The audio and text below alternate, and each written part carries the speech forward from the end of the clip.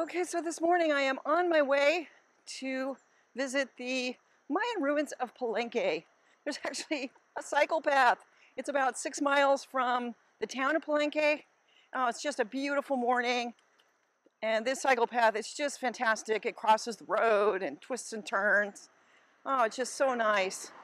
Yesterday I was in Flores, Guatemala, and oh, it was just so hot. The forecast was for like 100 degrees for another week, 85% humidity. And I just said, you know what, that's just too much for me. And I had kind of expected I would need transportation from there, even when I was setting up this tour, because I couldn't tell if there were hotels within a reasonable distance between Flores and the border, and then the border and Palenque. And so, gosh, it couldn't have been easier. I just went to the front desk of the hotel. They set it up.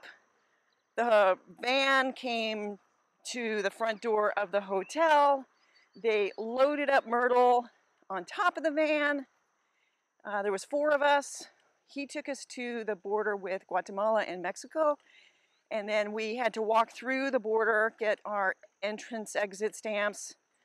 And then there was another van waiting for us to take us to Palenque. And Guatemala doesn't charge anything to enter or exit.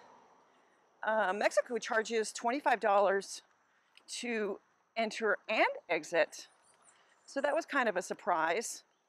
But yeah, so it was just super easy, and really, I mean, the only thing was it was kind of long. I think it took us about 8 hours to do the whole thing. But now I am here in Palenque in Chiapas, Mexico. And it's just this great cycle path. Just so nice to have a spot on the road. It's pretty early. The ruins open at about 8 o'clock, and I'm guessing it's about 8 o'clock right now.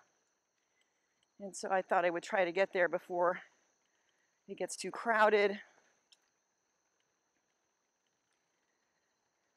So yeah, Myrtle, let's go check out these ruins. Mayan ruins of Palenque.